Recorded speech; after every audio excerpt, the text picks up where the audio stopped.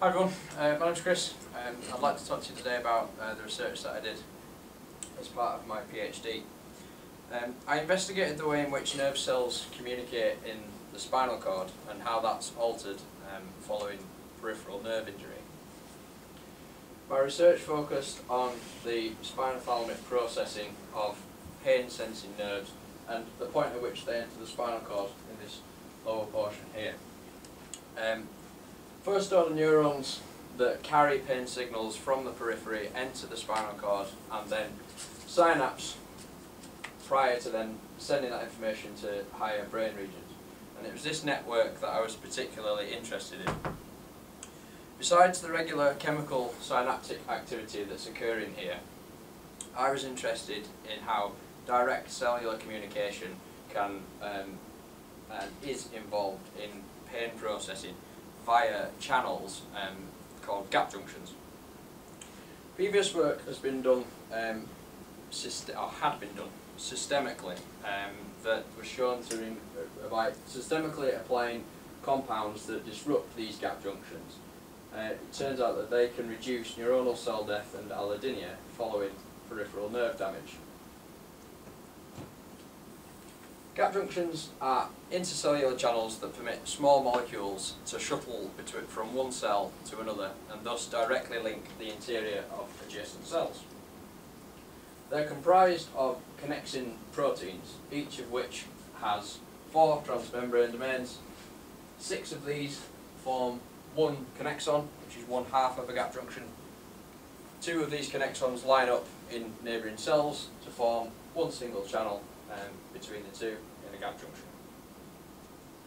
They have a role in motor rhythms in the ventral horn linked with motor control in the spinal cord, but very little work had been done on the dorsal horn linked to pain processing in the spinal cord. But what we did know was that they are present in the dorsal horn of the spinal cord, the rear portion which is involved in pain processing, and that they existed in both glial and neuronal cells. The hypothesis of this entire project then was that gap junction connectivity between nerve cells and glial cells contribute to interneural communication in the dorsal horn of the spinal cord, and that this is disrupted by chronic pain conditions, and in the long term these alterations can alter sensory perception. One of the ways in which I studied this was to take transverse spinal cord slices removed in a surgical procedure from Wistar rats and place them into an interface chamber which kept the cell tissue and cells alive, and then we were able to flush over artificial cerebrospinal fluid to keep the tissue alive and record electrical activity from the substantia gelatinosa, which is the area of the spinal cord that those pain-sensing nerves first enter and connect with other nerves before sending that information to the higher brain regions. The compound that I used to actually generate the neuronal activity in the cells is 4-aminopyridine, 4-AP. This is a potassium channel blocker that elicits electrical activity in the healthy cells that have been extracted from the Wistar rats. So here's 2 example traces, one at the top in control spinal fluid and one at the bottom after 45 minutes of perfusion of 4-aminopyridine.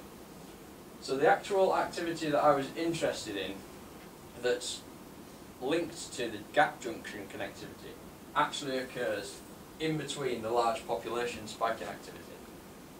This marries up with the work that was done in cortical neurons where gap junction connectivity has been far more extensively studied.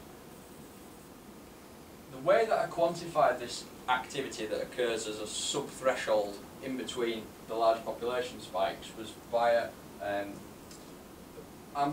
quantifying the power amplitude and the power area of this signal. So if you look, the dotted line in control spinal fluid is very low, and then in 4-AP we see the generation of this rhythmic activity. This is quantified here, so we see the development of this activity from ACSF in the presence of 4-aminopyridine. We see a large generation of amplitude and area of the signal. So once we've generated some neuronal activity in these slices where we've managed to maintain the health of the cells, we were able to then pharmacologically target specific proteins and genes involved in gap junction communication. I did this using a number of compounds, but two that I'm going to speak about today is GAP26 and trimethylamine. GAP26 is a mimetic peptide that specifically targets a glial connexin protein that's involved in gap junctions. So the hypothesis wasn't that this would completely disrupt the network activity, but to identify whether or not it was in part reliant upon gap junction connectivity, as well as your traditional synaptic transmission.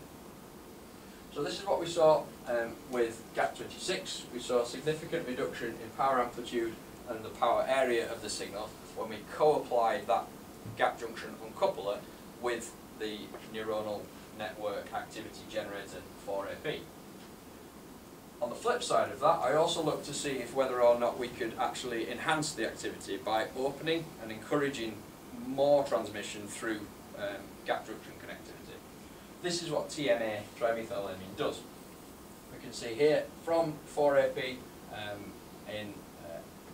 4AP alone compared to TMA and 4AP, we actually saw a significant increase in the neuronal network activity. So the takeaway observation from this is that by using pharmacological tools that target gap junctions, we can both enhance and disrupt network-based neuronal activity in the portions of the spinal cord that we know are involved in processing pain input.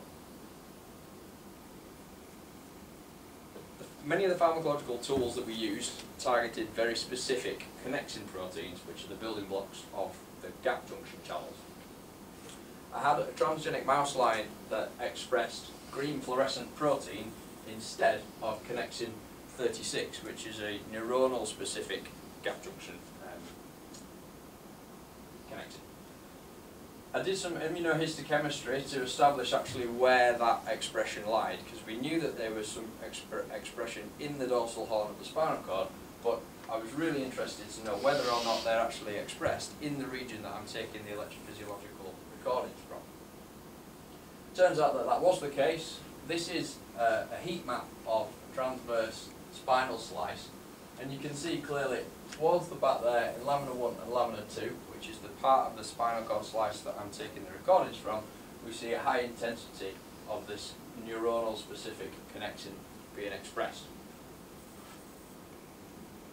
I also looked at the embryonic development of gap junctions in cultured cells from Wistar rats. This time I used gabazine to generate activity within the cells. They were dissociated and left to grow, and then formed neural connections amongst themselves. I'll show you a video of some healthy connected cells. So we see nice rhythmic bursts that 3 weeks prior to this would have been oscillating all over the place and weren't synchronous and networked. So I applied a similar technique to see whether or not this network that was developed from embryonic spinal cord cells was in any way part reliant upon this gap junction connectivity. So the paradigm applied gabazine to generate the activity for the first 5 minutes, and then a combination cocktail of drugs was applied after that 5-minute period. So, 3 examples here. Carbonoxolone, which is a non-specific gap junction uncoupler, so no matter what connexin it is involved in the gap junctions, it will be pulled apart. We saw quite a prominent effect with carbonoxolone, but still didn't completely reduce the activity. Trimethylamine, again, that is the one that enhances gap junction connectivity. We saw an increase there.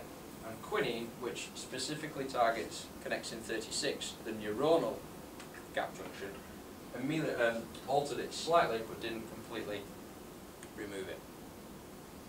So all this work has been cellular and not on an organism level, so that was the next step, was to take this into a behavioural study. We use the transgenic mice that express the green fluorescent protein instead of that neuronal connexin in this study. The Hargreaves method of thermal sensitivity was used to establish baseline sensitivity levels of thermal stimulation to the hindpaws of mice that were deficient in this gene and those that weren't. So the practicality of it is that a thermal stimulus from a high intensity lamp bulb is shone on the underside, the plantar surface of the mice, and the paw withdrawal latency in seconds is measured. So the time at which it takes to reach the pain threshold and the paw is removed. Averages were taken of at least 3 readings from each. Each mouse then underwent a partial sciatic nerve ligation, which is a surgical procedure that I carried out to partly ligate the sciatic nerve. This being the spinal cord, the spinal nerves, the lumbar nerves converging into the sciatic nerve, and then a third to half of this was ligated with suture thread, which left some nerves completely intact and not damaged, and others that were constricted. This was then, the thermal latency was then tested in the mice that were deficient and the mice that were regular every week for 6 weeks after that. So the first observation was to see whether or not a mouse that is deficient in that connexin has any alteration in its pain perception prior to any surgery. The finding was that there was no significant difference in the thermal sensitivity of these mice just by having a knockout of that particular gene. So we know that connexin 36 is involved all over the place. It's involved in the retina, it's involved in the heart, so this isn't just a specific, pain-specific process. However, following the nerve ligation, we can see here in the wild-type mice, so this is the amount of time it took to withdraw its paw prior to the injury, and then this is the amount of time it took 7 days after. So you can see that the mice are withdrawing their paws much quicker, which represents the thermal hyperalgesia that's been generated from the nerve injury. This, slowly in time, worms its way back up towards baseline levels. The mice that are deficient in connexin 36, the protein involved in gap junction connectivity, which is hypothesized to be not necessarily upregulated in quantity, but altered in its sensitivity as a response to a peripheral nerve injury. They react to less of a degree. So the amount of time that it takes the connexin 36 deficient mice to remove their paw is quicker than baseline, but it's not as quick as those that don't have that involved. So the idea, the hypothesis behind the CX36 potentially being upregulated and causing this increased sensitivity and hyperalgesia is backed up in part by this research, in that it continues back up towards baseline, but does not have as much, the mice that are deficient in connexin 36 aren't as sensitive to the nerve injury following surgery. The takeaway observations from that are that the mice deficient in connexin 36 express less of a change in their paw withdrawal latency to thermal stimulation following a partial sciatic nerve ligation. The differences in changes of withdrawal latency between the reporter mice and the wild-type mice indicate an involvement of connexin 36 in facilitating thermal hyperalgesia during a neuropathic pain state. In summary, the in vivo behavioural data showed that a deficiency in connexin 36 can alter the sensory perception during neuropathic pain following nerve injury and reduce thermal hyperalgesia. The embryonic spinal cord culture work showed that the rhythmic network activity seen there is reliable in part on gap junction intercellular communication. The molecular and histology work confirms the expression of those glial and neuronal connexin subtypes in the spinal cord and their relevant location based on pain sensing afferent inputs. And the electrophysiology indicated that by targeting these gap junctions, we can both enhance and disrupt parameters of network activity in the area of the spinal cord that's linked to nociception. All of these factors confounded support the hypothesis that gap junctions do contribute to interneuronal communication in that portion of the spinal cord, and that this is disrupted in pain conditions, and that in the long term these alterations can alter sensory perception.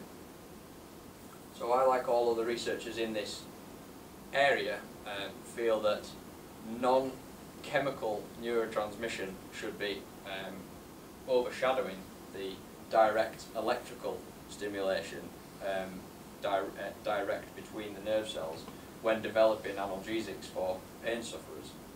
This is an area that hasn't received a huge amount, or hadn't received a huge amount of research at the time, but it's been pleasing to see that that has continued since finishing this in 2012. So hopefully research into gap junction connectivity can help provide information to work towards a useful tool in an analgesic procedure for helping pain sufferers. I of course need to thank the pharmaceutical sponsor Eli Lilly and the Research Council for funding the project. Thank you very much for listening to me today. Thank you very much. Thanks. Is there any questions for Chris? Go on, Mark. Really interesting talk, Chris. Fantastic work. I'm interested on a number of levels, so I'll try and restrict the number of questions.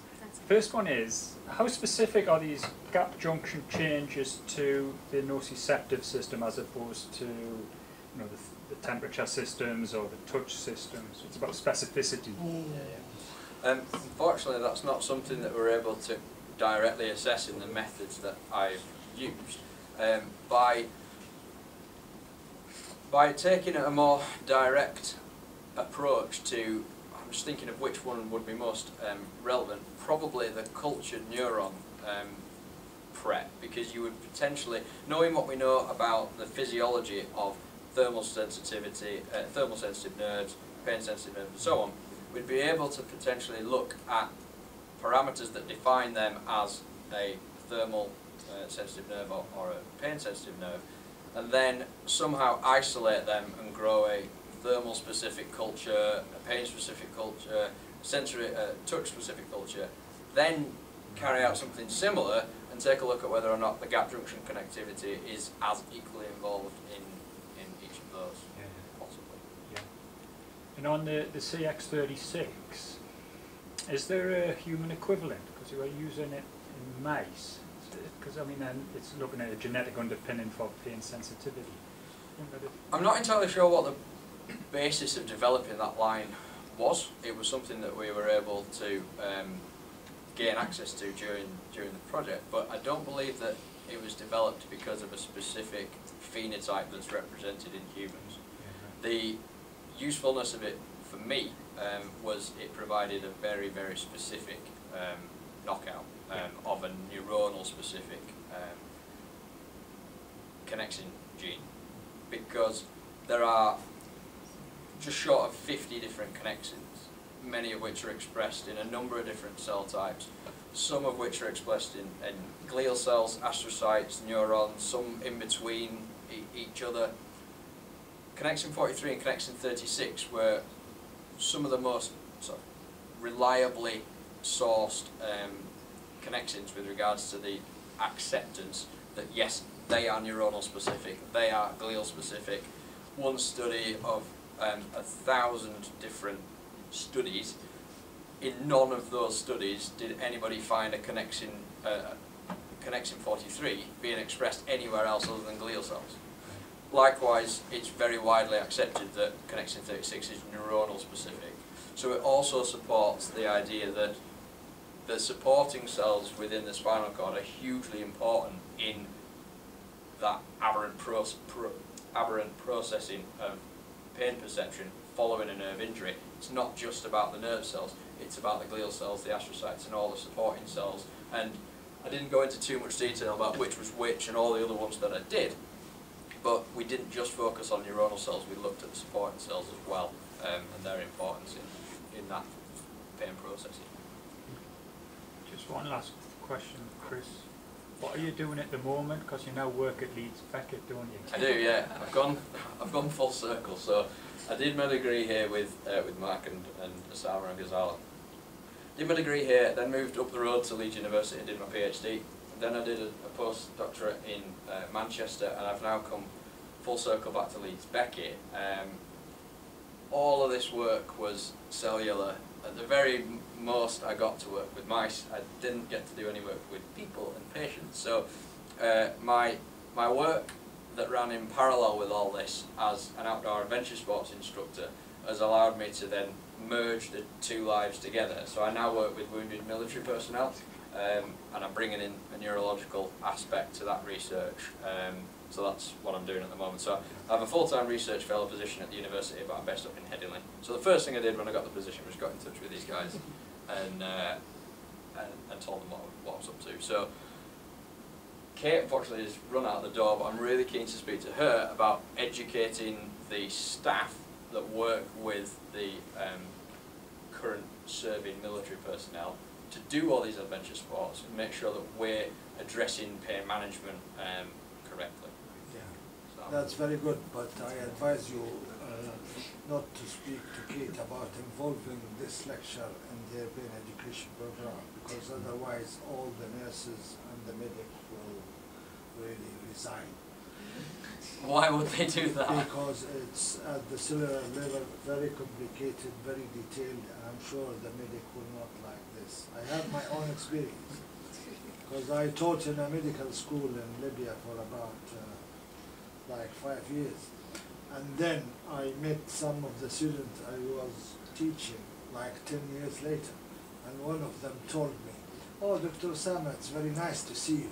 Can I tell you that the stuff you taught us was useless, and we haven't used any of the gap junction physiology you taught us at all in our